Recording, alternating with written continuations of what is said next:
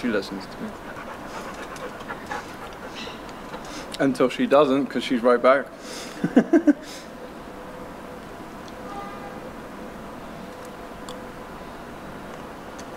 This is a quick, light breakfast that I usually have. Muesli. I know some people don't like raisins. I personally do. Then quark. So if you're not German or haven't been to Lidl or anything like, quark is just basically super high protein, low fat yogurt and a good old fashioned cup of coffee. So, based on my last video and based on a bunch of feedback that I've been getting on Instagram, not a lot of people actually know very much about me outside of videos with other people, outside of my Instagram account, which is just basically my physique. So here's a little bit of introduction to myself. Let's start it off with this. My name, my actual name is Michael Francis Joseph Smart. Yes, not Mike the Saiyan. And let's see, I've been doing sports for about 20 years. I say sports because it's varied from rugby, general fitness. I dabbled in men's physique for a little bit because why not? And now I'm in calisthenics, and I've been focusing on calisthenics for a long time. So one of the things that people don't actually know a lot about me is the fact that I'm in a perpetual state of injury. I think for the last 10 years now I've been injured, currently dealing with my back and shoulder. Shoulder's pretty messed up. As you can see, my bone is actually sticking out a little bit compared to my other shoulder bone. It's been like that for about 3 years now, but then again, I think this is where the name the Saiyan comes from, because I don't stop. As long as I can keep moving, I will continue to move. That's at least what I believe is the idea of the Saiyan around me. At least I hope so. So it went from, in terms of sporting career, we have rugby. I started off with rugby, which was, you know, heavy impact, heavy weights, very, very seriously taken. As far as like all the sports that I've done in my life, it was probably the most professional of all. Then when I stopped playing rugby, I went into CrossFit. And in CrossFit, there was like a natural fitness translation from rugby to CrossFit. I enjoyed it, but at the same time, I didn't. I started doing calisthenics from doing muscle ups in the park, and some guy walked up to me and just said, "Hey, do you do street workout?" And I had no idea what that was. And so he showed me a couple of videos from like the OGs, Hannibal for King, you know, people back in the day that you actually need to research on. And I got hooked on it ever since then. So that was like the basis of my calisthenics career. That was about 10 years ago now. So it's been a long time. As it stands, I'm waiting to hear from a doctor about whether I need my shoulder operated on. So if you see any like lack of performance increase, and it's just basically because I can't keep my shoulder in socket, which is kind of important when it comes to doing hand balancing and handstands and planches and whatnot. So we'll see how that goes. So after I finish eating my light breakfast, today is just basically going to be like a vloggy kind of day, day in the life of, if you will.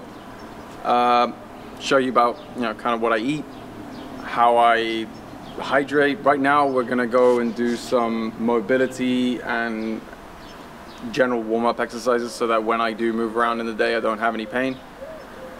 Then we're gonna hit the park, try and hit a really hard training session there, and then get some food in. Again, it's all about those calories, bro.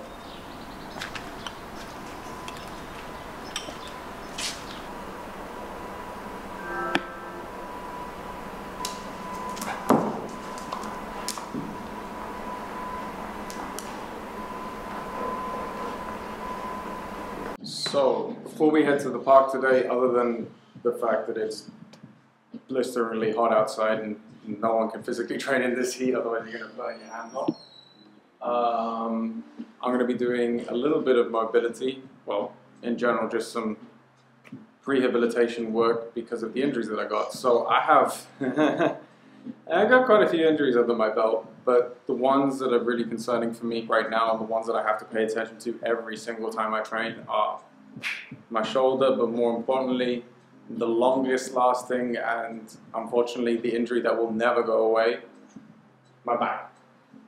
So for those of you who don't know, I had a back operation about 3 years ago. 3 years ago, way more than 3 years ago now. 6 years ago. But it took me 2 years to recover, and then unfortunately doing something silly, which was picking up the fan and taking a picture with him. A kid, by the way, this wasn't just like me picking up a grown man and taking a picture with him. I picked up a kid and put him on my shoulder, and in doing so, my hernia popped back out. So ever since then, I've been back on that super careful looking after my back run. Anyways, what we're going to do now is, what I'm going to do is a little bit of what I would generally do before I work out, especially if I'm not feeling too great. Like if my back is not feeling too hot, I'm feeling a little bit of sciatic pain going down my legs. Just mobility work, stretching, a lot of adductors, a lot of hamstring work, a lot of deep hamstring stretches. So we're talking about like raising your legs up here, making sure you feel that almost painful sensation that goes down your leg. That's actually called a dental floss. So a bunch of that. And yeah, once we're all warmed up and ready to go, out to the park.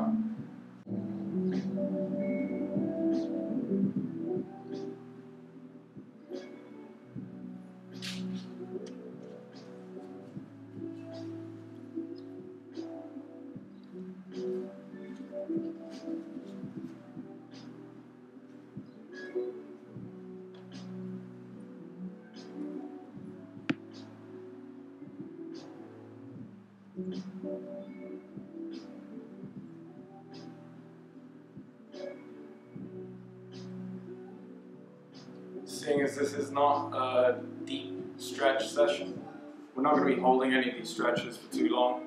Otherwise, that's actually going to be working against your workout. So these mobility sessions holds are about 3-4 seconds each, with a bit of movement going on each time. And don't be afraid to move.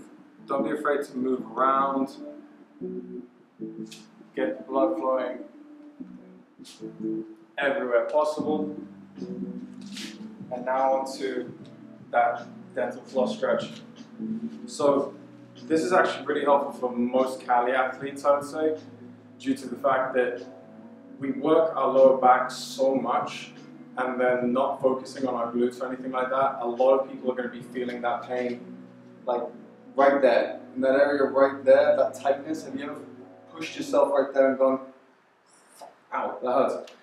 That's actually your nerve, believe it or not. That's just because your nerve is basically right there. We lack the glute strength, overcompensated with lower back strength, so now we kind of have this like compensation problem going on, and usually what happens is lower back pain, and if it worst case scenario something like me where you end up having a hernia. So one really good stretch for that, and it's actually a good test of your flexibility if you're not already stretching, which stretch, guys, like do your stretches, because you will regret it later in the future if you don't do your stretching and keep your mobility up and just keep hammering away at the training. I'm a perfect case example of that, because I probably would not be, a third of the injuries that I have would probably be gone just by stretching and keeping that mobility up. What you want to do is you want to get a platform, place your feet on the platform, excuse all the dog hairs. She's also having a bit of a heat thing going on right now, and they're right, baby. And with your, well, usually speaking, you're going to have like a bit of a ramp so that your feet are stable on the floor, but if you don't have that, just putting your toes on the platform so that your feet are at an up angle, then hinging your hips as much as possible, so that idea of, you know, when you go into a squat, stick your ass up. From there, trying to keep your back as straight as possible. You won't be able to go very far until you start feeling something. Like right now, I'm already feeling the stretch going down here, and the difference here is that the feeling you get is going to be kind of uncomfortable. It's not like a traditional stretch where it's just like, ah, I'm stretching. No, this is one of those deep stretches where you're like, ow, why am I doing this? So once you find that point, just maintain that position, maintain that hinge in the hips. Danny, nothing's wrong, baby. It's okay, baby. And slowly, slowly lower yourself. Oh. Oh yeah. Oh yeah.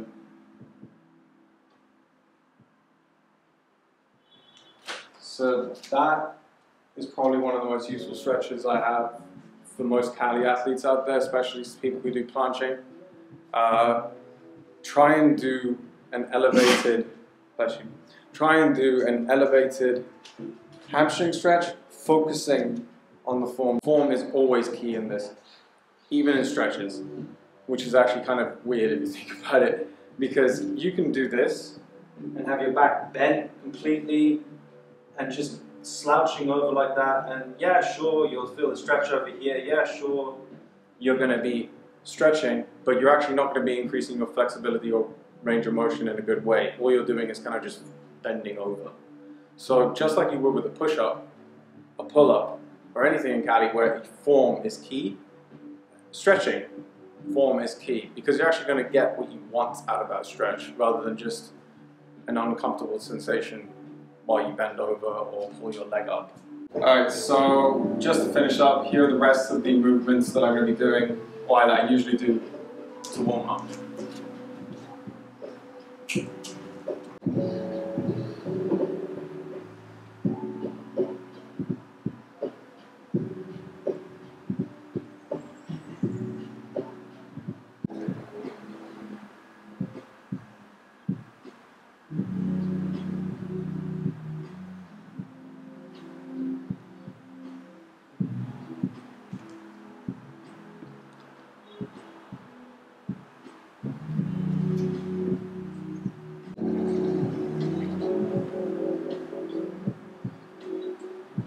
Listen to this.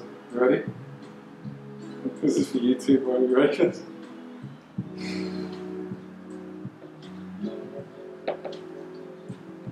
Oh.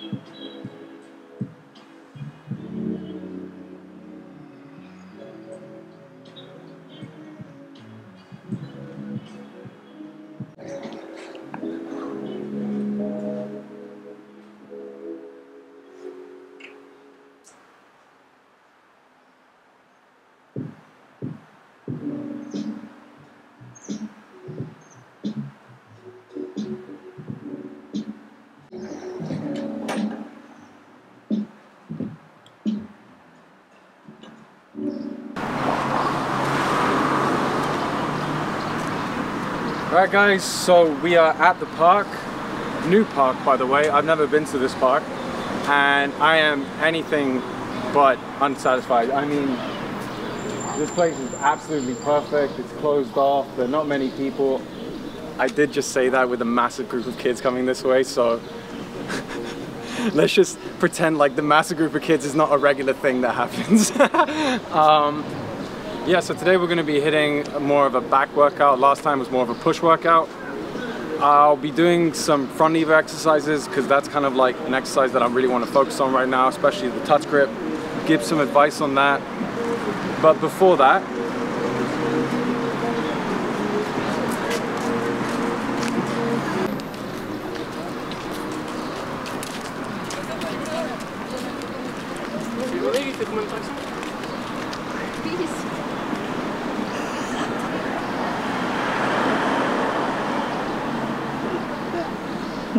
so, as I was saying, before we get into the workout, I do really want to quickly make a point on the food that I was eating before and what I ate now, because it might not look like it, but it's around about 7, 8 o'clock right now. So, the food I ate before and what I generally speaking will eat is going to be very high calorie, low volume, high density food, right? The idea is that calisthenics in general, my personal opinion, when it comes to like how to appropriately diet for calisthenics, definitely want to go for similar diets to the long endurance athletes. So that can be anything from keto to paleo to, I don't know, whatever fits your style, because there's so many different styles of eating. Me personally, I mix a bit of keto into a mix of fasting. So I'll spend periods without eating, then I'll have high density calorie foods, healthy fats, healthy proteins, and then after I work out, I'll mix in the carbs in there just for the recovery process and to keep those gains. So, onto the workout. Today's gonna be pretty simple. Like I said, front lever, pull-ups, muscle-ups, not trying to complicate things, keeping it effective, and definitely gonna get our bucks worth. All right guys, here we go. So before we get into the workout, I'm going to do a brief warm-up, mostly just pull movements on an easier scale using the band and my body weight. That's pretty much it.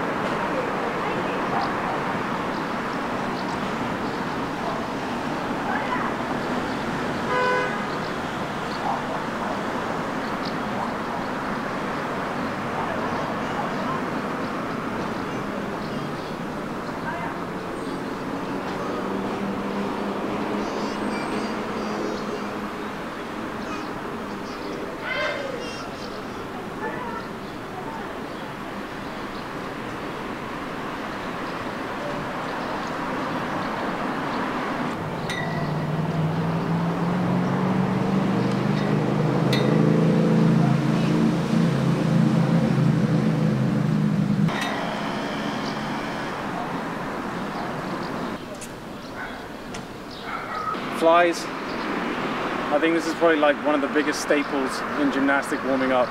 You get your biceps, shoulders, chest, everything starts to activate.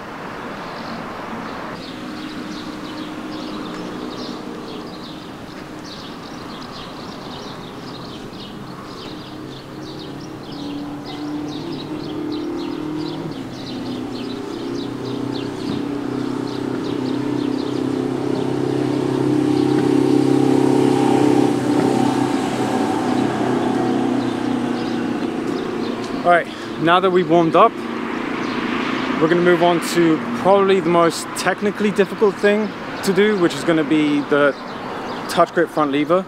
This is already a very advanced move for many people. So in general, the idea is that you're going to go for the highest skill level that you're at. For me, it's the touch grip. So starting off the training, we're going to put the most intense move that we have first.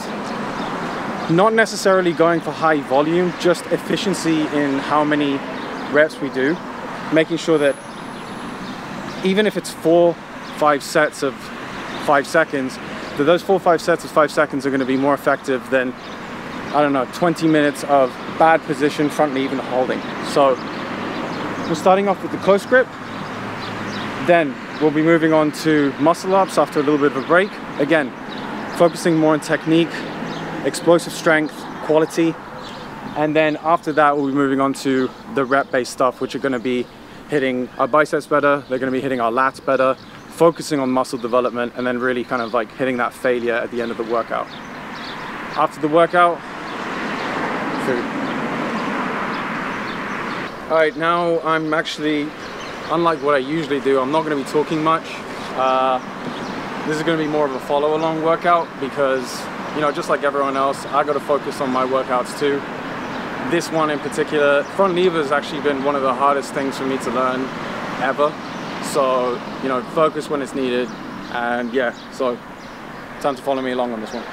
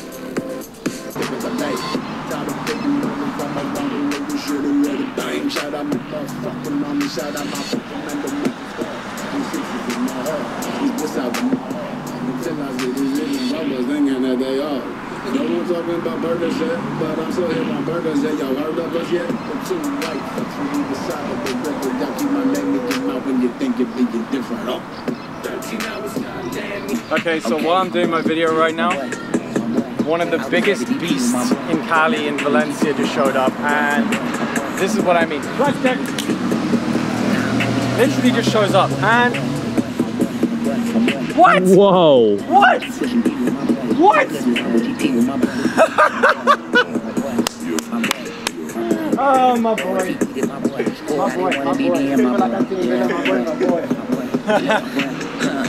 Like, he just saw my story right now, filming. He came over to say hi. He's an absolute sweetheart, but he's also an underground secret.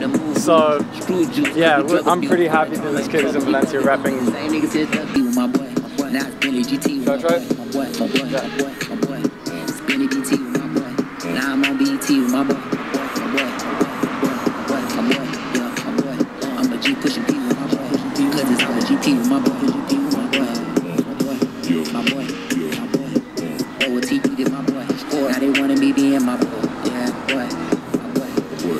Okay, now I've done touch with no assistance. I'm gonna move on to doing front levers with a band. So basically just like lowering the level a little bit, focusing on front lever, and then moving on to muscle up.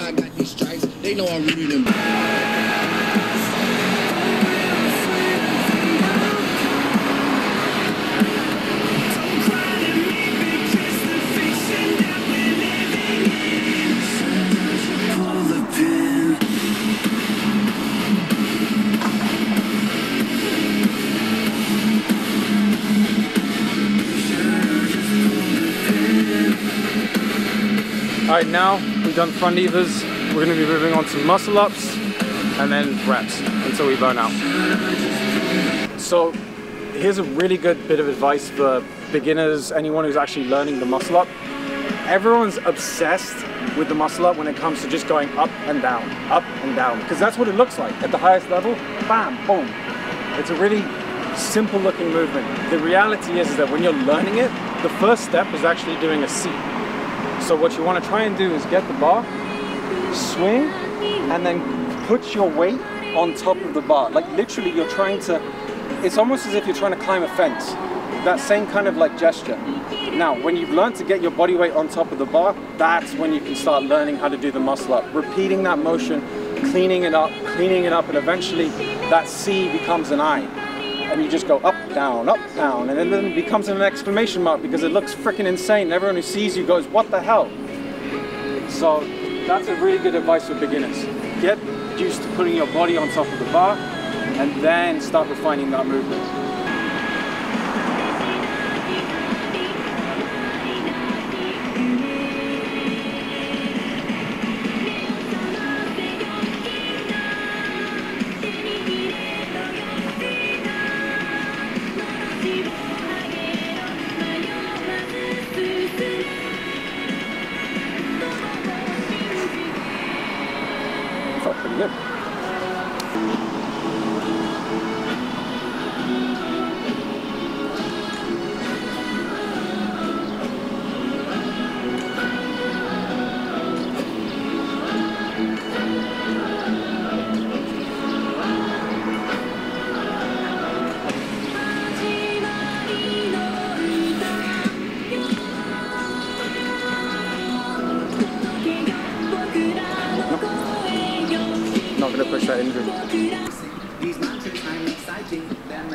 missing. I don't know if they're working, cerebral cortex hurting. Maybe it's a learning, maybe it's because life is a lot to be built on anomaly. Sometimes it's riches and sometimes it's poverty. Sometimes your nerves have been cut, I need them reaching back in the surgeons. I have the bottom.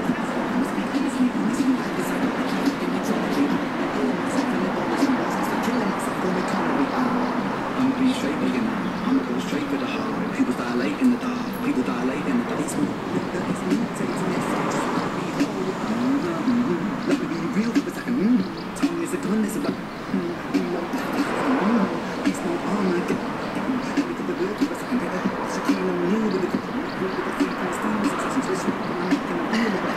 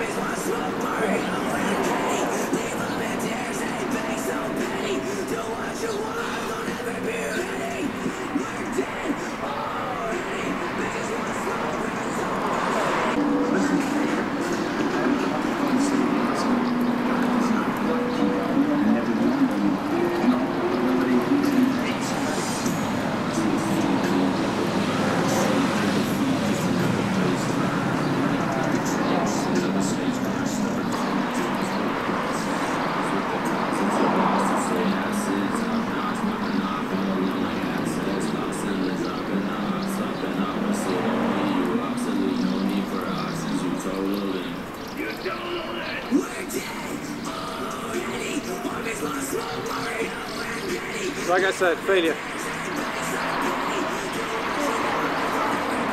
Alright, so like I said before, reps until failure. Currently, I'm pumped to the extent where I can't even touch my shoulders. So I can't even perform a proper rep right now, but I still have the energy left in me to do something. Even if it's easier, just something more. I've got more in my tank right now. So what I'm gonna do is go down to the easiest level of resistance. I'm going to take the resistance band and focus on isolating my lats because my arms burn out before my lats could, and I really wanted to work my lats today with all the front lever exercises, muscle ups, etc. So right now we're going to do banded rows from a slightly higher position so that when we're contracting and pulling down, we're really forcing it down into the hips using our lats to bring the band down, which kind of is replicating that front lever. And then that's it for us. So for this one, I'm actually not going to focus on reps. I'm literally focusing on muscle isolation and muscle connection. So I'm going to set myself a 30-second timer. 30-second timer. When that goes off, I then disconnect and I stop thinking about the reps. Until that timer goes off, I'm only thinking about muscular contraction and squeezing that muscle as much as I can. Go.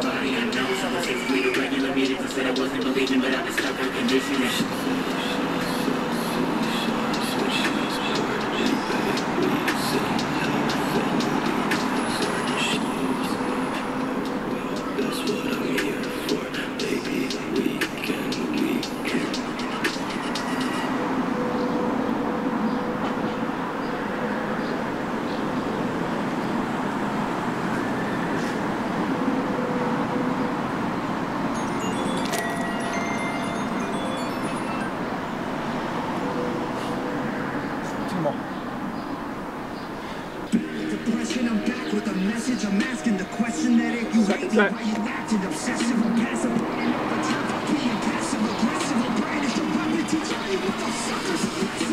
I actually battle my demons as aggressive when they keep the shots on all the shadows with things I live in the love of the those who get what it takes to go. Fix the rip your car, I'm taking your stars. I'm giving the ball, I'm lifting it in the stars. I saw the betrayal and it's what's better than something that battle, but it's all finishing. Think you can stop me, not even a little bit. Nowadays, everybody's so sensitive.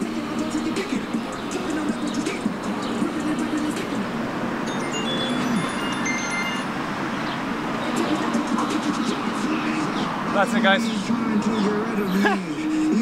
So, like I mentioned before, all my calories and now carbs are now going to be focused after this workout. I'm going to refill my glycogen tanks, refill my water tanks as well, because hydration is absolutely key right now. And like I mentioned before, hit the notification bell, guys. Don't forget to subscribe if you enjoyed this video. And yeah, stay tuned for more workout videos at the park with the Saiyan. Peace.